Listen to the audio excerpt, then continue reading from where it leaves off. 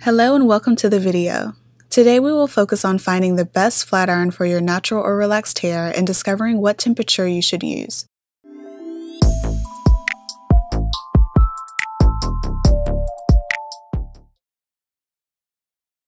Flat irons, blow dryers, curling irons, and numerous other heated styling tools can be a great addition to a regimen if used sparingly and correctly. Remember that heat is not the enemy. Lack of knowledge is. So what is the correct temperature for using these different styling tools on relaxed or natural hair while avoiding heat damage? Let me start by saying that there is no hard or fast rule in regards to temperature. It completely depends on the thickness and texture of your hair. If your hair is relaxed, texturized, or texlax, then regardless of individual differences in texture, one rule is to never use very high heat. If you are natural, then a good flat iron technique in conjunction with a heat protectant will give you super silky results with a single pass. If a styling tool does not have temperature controls, then do not use it. The temperature is unknown and the risk of heat damage will be too high. Sorry to be non-specific, but the best temperature to use on your hair is the lowest one at which you get the desired results. I may be able to get super straight hair in a single pass at 290 degrees Fahrenheit, while someone else will have to crank it up to 400 degrees Fahrenheit to get the same results. Find your own personal perfect temperature and stick with it. Remember that the fewer the passes, the less the potential for heat damage. Flat irons and curling wands. With flat irons, if your hair is relaxed, then a low to mid-range temperature is the best. This is anywhere from 280 degrees Fahrenheit to 350 degrees Fahrenheit. For natural hair, you will find that you require a little bit more heat to get smooth, straight hair. This should be in the range of 300 to 400 degrees Fahrenheit. Higher temperatures up to 450 degrees should only be used if you don't care about heat damage. Many curling wands may not have a temperature setting. They will just have a temperature range instead. A good way to test the heat would be to start with a small section of your hair in an inconspicuous area. Choose a middle setting and work your way up if you don't get tight enough curls, or down if you feel that it's too hot. Remember, the best temperature is the lowest one at which you are able to get the desired results. Blow dryers. You may already know that ionic hair dryers are the best. A quick explanation is that they essentially restructure the ion clusters in your hair, bathing it in negative ions that improve moisture retention in the strands. Most hair dryers will have 3 settings, high, low, and medium, along with 3 or more speed settings.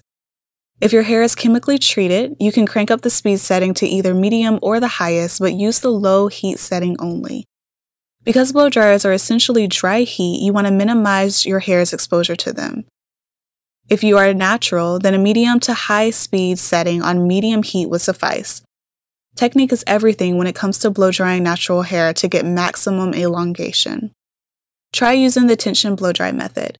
To do this, gently pull the section of your hair taut to stretch it out while running the hot air over the section. You will be amazed at how easy it is to get the kinkiest, curliest hair straight using this method rather than the usual brush while drying technique. Even with that said, if you find it easier and get better results using a brush and blow dryer, then of course you should use that method. The idea is to get good results with as little heat on your hair as possible, so choose what works for you. Hooded dryers. Most bonnet or hooded dryers will have 3 heat settings on them. The best strategy to employ, whether you are natural or relaxed, would be to use the medium to high heat for 3/4 of your drying time, and for the last 15 minutes or so, reduce the heat to low. High heat opens the cuticles, but cool air makes the cuticles contract and close. Closed cuticles give your hair a shiny finish. Hooded dryers are unlikely to cause heat damage, so opt for this method of drying your hair over blow drying if possible. With these tips, you can see that heat itself is not the enemy and does not have to be a detriment to your hair's health.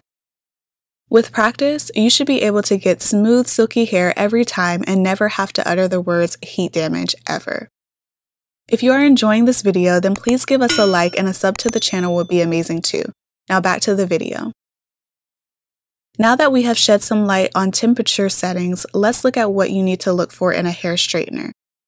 Buying a good straightener for your hair type can be more complicated than it looks. With all the new kinds of flat irons ranging from the dirt cheap to the ridiculously expensive, which one should you buy?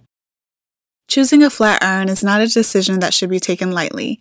A cheap iron may work just as well as an expensive one in straightening the hair, but they may do unseen and irreparable damage to your hair in the long term. Flat irons have a variety of features on them, and it is just the question of choosing one with the most important features necessary for both getting the smooth results you want as well as keeping your hair healthy. Here are some good features to look out for in flat irons along with their benefits. Number 1. Ceramic. These plates allow for even heat distribution, which means that the chances of one being overheated are low. This ultimately means that it has less potential to burn or damage your hair. The heating element also creates negative ions that seal in the moisture into the hair. Ceramic is the most basic material that you want your flat iron to be comprised of, and it is arguably the most commonly used. I would suggest that you find a flat iron that is pure ceramic. Some tools that are marketed as ceramic simply have a ceramic coating.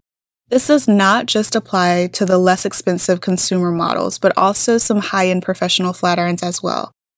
The ceramic coating can potentially chip and peel, exposing some metal below, usually aluminum, and may damage your hair.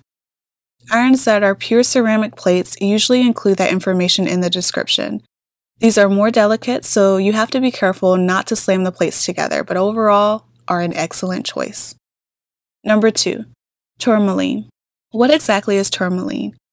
It is a crushed, brittle gray or black mineral that occurs as a prismatic crystal in granite and other rocks. It also happens to be nature's largest provider of negative ions. In hot tools, these crystals are crushed into a fine powder and infused into the flat iron's metal plate. Hence, it produces up to 6 times more negative ions than ceramic plates alone. This gives the hair a shinier, silkier finish with less heat. Number 3. Titanium. This is a metal that has excellent heat conduction. Consistent heat allows for minimum temperature variation, which minimizes heat damage. It heats very quickly, and it also has high ionic output, which transfers heat faster than ceramic. This is arguably the best type of flat iron to have, at least until they come out with something better. Number 4. Ionic. The term ionic means that the flat iron generates negative ions. A tool that provides negative ions while styling results in smoother, shinier, frizz-free hair. This applies not only to flat irons, but also blow dryers and hooded dryers. The important thing to remember is that ionic does not refer to a specific material. All ceramic flat irons generate negative ions, while tourmaline and titanium boost their output. Number 5. Steam. Similar to using a steam iron on your clothes to get rid of wrinkles, steam straighteners have steam vents that straighten your hair more effectively while releasing steam to prevent your hair from over-drying during the straightening process. This is not the most important feature to have in a flat iron, but you may find it useful if you find that your hair is dry and brittle after it has been straightened. Number 6. Temperature control. This is one of the most important things to look out for when purchasing a flat iron. Different hair textures can cope with different levels of direct heat. Black hair, whether natural or relaxed, and regardless of how coarse or tough looking it is the most fragile of all. Intense heat will give smooth results, but is very likely to cause heat damage, hence compromising the curl pattern and health of your hair. If your hair is freshly deep conditioned and a heat protectant are applied beforehand, you will be surprised at how little heat you need to get perfect results. Number 7. Long swivel cord. This is necessary as you will need to move the iron in different directions to straighten different parts of your head. It stops the cord from tangling as you straighten. Number 8. Size. The truth is, with enough practice, a slim flat iron will get your hair as smooth as a large one. Still, with a large iron, you can straighten larger sections of your hair than the slim one, but this shouldn't be the determining factor in choosing a flat iron. Number 9. Curved, smooth edges. This is a great feature for creating curls and flicks, hence negating the need for a curling wand or a curling iron afterwards. Number 10. Comb attachment. The comb chase method is the best way to get silky hair in a single pass. If you don't know what it is, here's a quick explanation. You take a small section of hair and run a fine-tooth comb or brush down the section using one hand while chasing it with a flat iron held in the other hand. This requires an ambidextrous feat that many of us may not be able to achieve, so an option is to find a flat iron that comes with a comb attachment or one that has a comb already embedded into the plates. This makes one-pass styling more achievable for most of us. As with anything else, price will be a fairly good indicator on the quality of the flat iron. Be prepared to invest a reasonable amount of money, although you may be able to pick up a good quality off-brand flat iron for half the cost of a branded one. That's it. Thanks for watching. Do let us know in the comments what flat iron you use and why you love it. All the best in your hair journey.